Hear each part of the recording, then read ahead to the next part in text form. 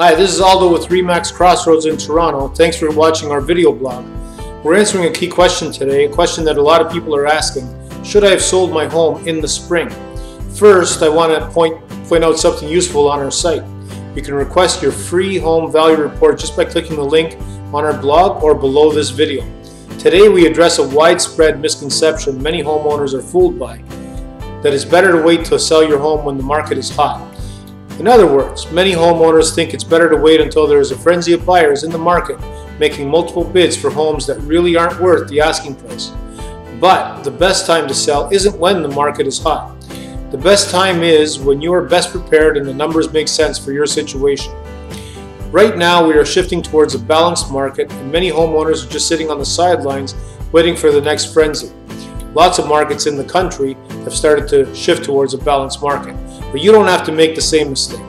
If you do your homework, get some good advice on your price and what key improvements to make to your home will sell for a great price in this market as well. So don't make the mistake of sitting on the fence. Get the process started and take a look at the numbers so you know if it makes sense to sell for you. Contact us today and we can send you a free home value report and see if putting your home on the market is the right move for you. Thanks for watching, and we look forward to hearing from you.